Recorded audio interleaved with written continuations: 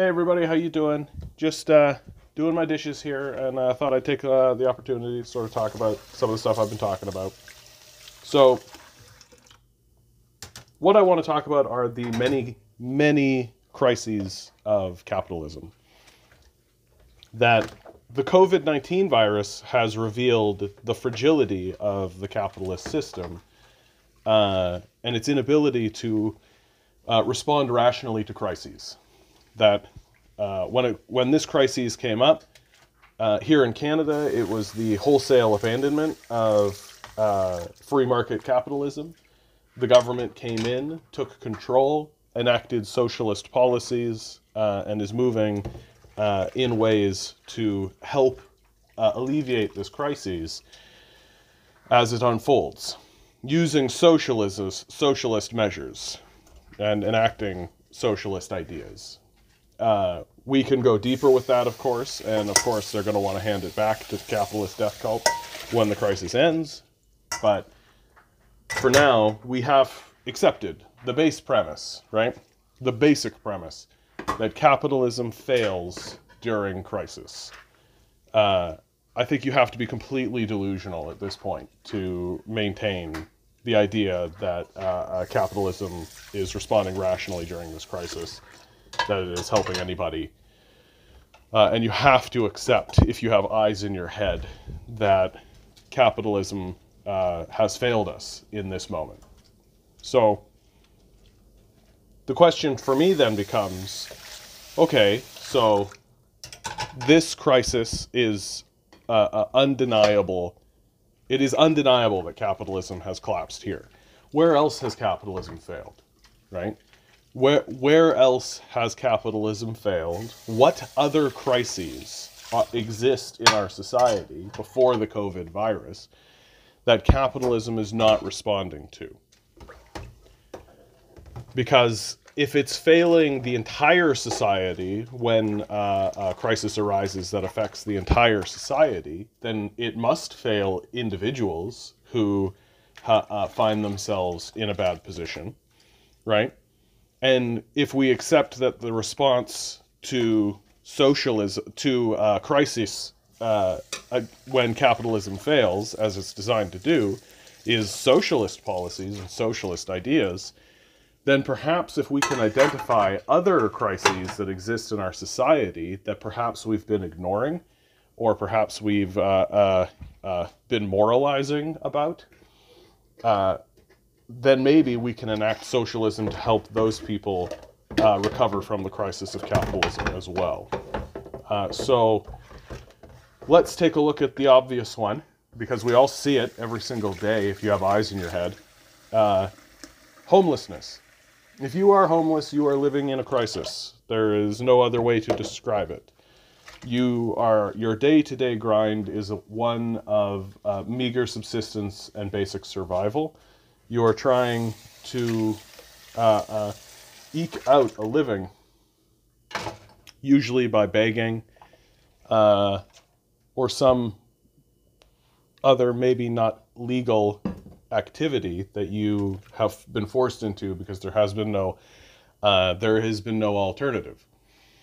The moralists on this, and I've begun to call them the apologists for the capitalist death cult, they say pretty cleanly, oh, well, it's that individual's responsibility. He should get a job, right? He should pursue this, that, or the other thing.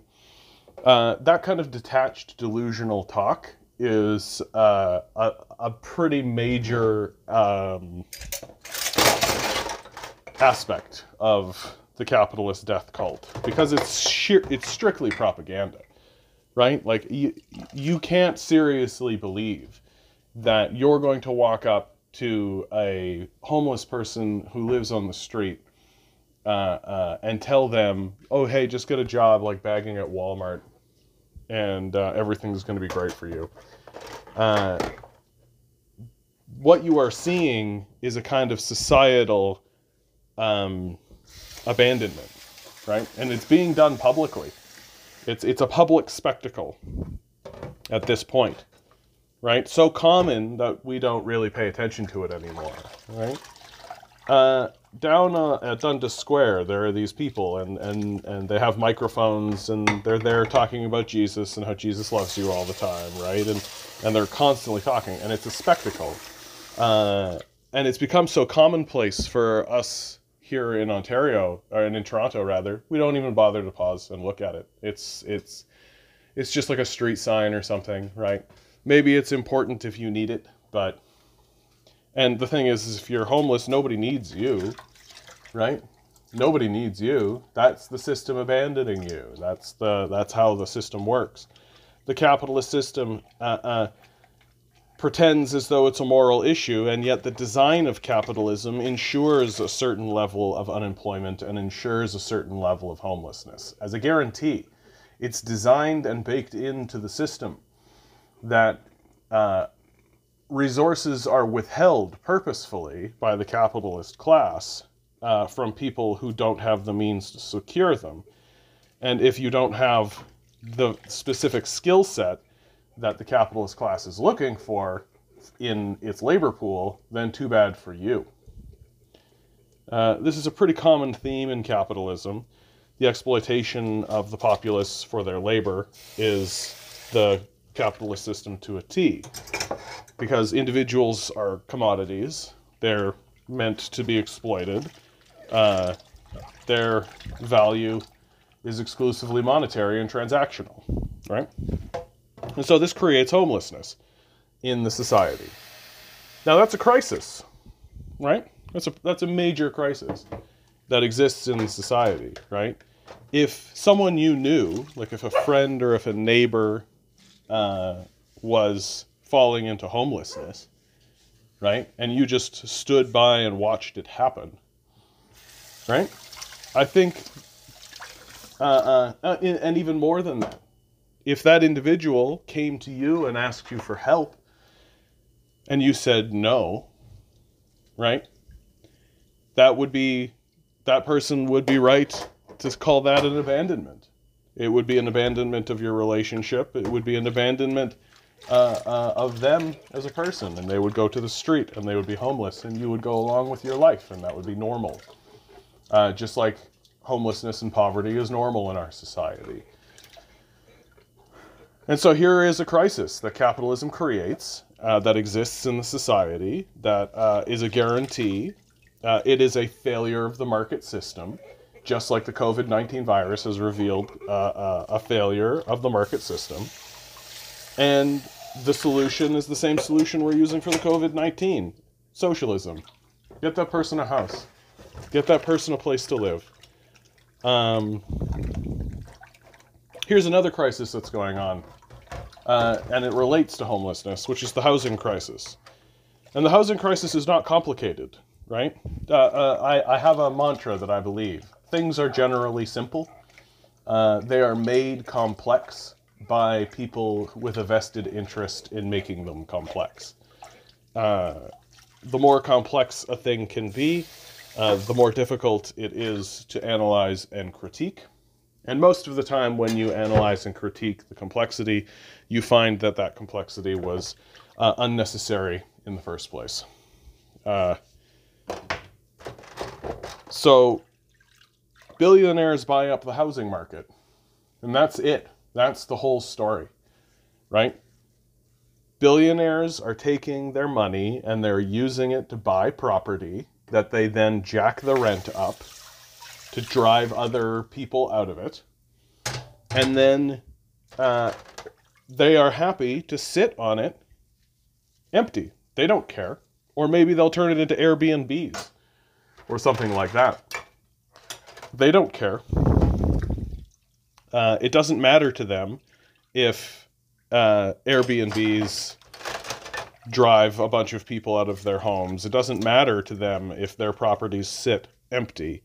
What matters to them is the money that they will get from turning it around.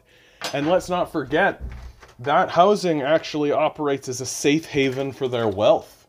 That's one thing to remember, right? That the billionaire class has already shown they're willing to buy negative yield bonds, which are bonds that lose the money, so that in the case of an economic collapse, they don't lose all of that wealth. It's in bonds that are losing money, but they don't lose the bond when a collapse occurs, as we're in the midst of. The same holds true of property, which is why billionaires want to store their wealth in that asset. So there's this narrative that, oh, I want to turn it around and I want to do that and I want to do the other thing. And not really. Like they're not really that interested in turning that property around. They're not really that interested in selling those apartments, right? And if they do sell that apartment, it really does need to be like pretty worth their while, because the liquidity that they earn from selling the apartment doesn't really matter to them, because that liquidity can go away, right? That liquidity, it's not good to have your wealth in just sort of loose change floating around. You want it in a solid asset. You want it in land, right? And so the only reason to sell a property if you're a billionaire is to turn around and buy another property, right? So you want to constantly be on this kind of buying up sort of game. And in the meantime, the rest of us are just looking for places to live and to spend our lives and to have like a little place we can hang our hat, right? So in the middle of this game of Monopoly, which is exactly what it is, it's the game of Monopoly. In the middle of this big giant game of Monopoly, we're just trying to live our lives. And so that's a crisis, right? That's a crisis created by a capitalist system that commodifies our housing and makes it more and more difficult for people to afford rent, and makes it more and more easy for corporations and big giant businesses to jack your rent, which they do all the time. All the time they're raising your rent. They are constantly in a state of jacking your rent. And we stand here and we look at it and we go, oh, okay. When there are solutions, socialist solutions, right in front of your face. Here's a real easy solution. Pass a move it or lose it law, right? There are all of these empty properties. First of all, get rid of these Airbnbs. Get rid of them. Get rid of them. I don't care. There's like a fun little narrative that goes around that's like, my grandma has an Airbnb and she should have her. I got to tell you know what's happening? Billionaires are buying up 20, 30, 40 properties, okay? Removing them from the housing market and turning them into Airbnbs, specifically because they can. Because that way they don't have to actually be a renter. They don't actually need to take care of the property in the same way that they would have to take care of it. It loosens their ties to the property, and it loosens their ties to the society that relies on that housing. Get rid of Airbnbs. Second of all, pretty cleanly, we need a move it or lose it law. There's a lot of property that is sitting empty, and it's been sitting empty for years because it is being used as a storage asset. That's all it's for. It isn't for, it isn't really for anything, and the people who own it don't really need the money from renting it to anyone.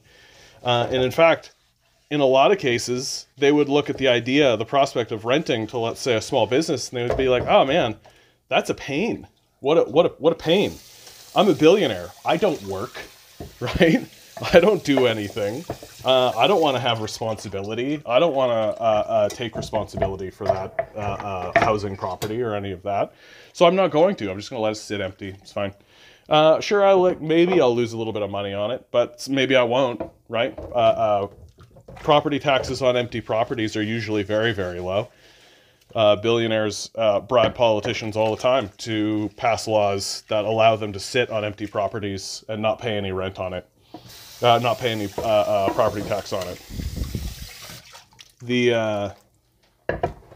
That's the idea of sitting on empty property was sort of foreign, even like 15 years ago. People were like, no, don't you want to rent that property? Isn't that the whole point of having the property? No. They're storing their wealth in it. That's what they're doing. And so the solution to that, of course, is just tell them you have 1 year to rent, sell, or fill that property with a business, or we take it. And it's as simple as that. Gone is this idea that you can just sit on an empty property and let it kind of fester. And people will scream like, oh man, that'll make the market crash. Yeah, good. Yeah, that's the idea. We're supposed to make the market crash, right? We're supposed to make economies of death collapse. We're supposed to make economies of death collapse. Speaking of economies of death, right? Climate change. Climate change. What was another crisis? The Liberal government had already declared climate change a national emergency. Did corporate capitalism move? Did they do anything? Has there been any shift in any direction? No. Oh, is that because capitalism fails? Because it doesn't respond rationally to crisis? Because it is only there to exploit and take away from the actual workers who are doing the actual job? Looks like that's the case. So once again, we find ourselves in a situation where there is a crisis that is going on, that is being generated by capitalism. That capitalism is this crisis-generating machine that it has to, by its very definition and by the way it's structured, it has to generate these crises. Because if you are a capitalist, you can't be conscious of the people around you, right? That's where the ideology of the capitalist death cult of individualism comes from, right? The idea that you're this rugged individual operating on an island and all that you're not beholden to anyone, right? That is a failed ideology that is obviously false, but it's very important for the capitalist death cult to maintain. Again, climate change. What's the solutions? Full-scale stop of fossil fuel production. Just full-scale stop. We've just gone through this coronavirus. We can do emergency measures. You want to see how us do some emergency measures? We're in the middle of it right now, right? What do? You maintain the basic income, because what's going to happen? You're going to have a bunch of capitalist businesses collapse. It's just going to happen. And you know what? That's an inevitability. That's how capitalism works, baby. Capitalism is a snake that eats itself, and it's going to destroy itself. We're going to see all of these businesses fail anyway. Let's do it in a way that allows us to transition to a more rational economy. When people tell me like, oh, John, you want to destroy the economy? I'm like, yes, I absolutely want to destroy this economy. I absolutely want to destroy the economy that is designed to destroy us by a capitalist death cult. Yes, absolutely. Please, thank you. So, closing remarks. Capitalism generates crisis. Socialism is the response. We can transfer shares to the workers. We can merge the workers and the capitalist class. We can eliminate the worthless middlemen who don't do any labor and who seem to get all of the wealth out of the transaction. We can merge the workers and the shareholders so that they are the same people. And that to me is a more complete solution than anything else that's being proposed. Merging the capitalist class and the worker class, not allowing banks to, allowing workers to get loans from banking institutions in order to buy shares, in order to become the shareholder class, and phasing capitalism out of the arrangement completely. Not allowing businesses to exist where shareholders hold the majority of shares and workers get nothing.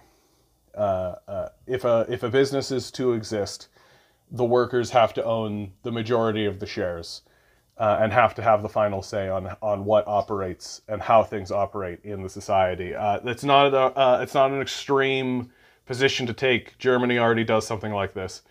If you have a corporation of over 2,000 people, the workers own 50% of the shares in Germany. I think that is a rational way forward. We have to do something to avoid succumbing to the capitalist death cult. I hope you're all doing really well out there, guys. I love you all. Good luck.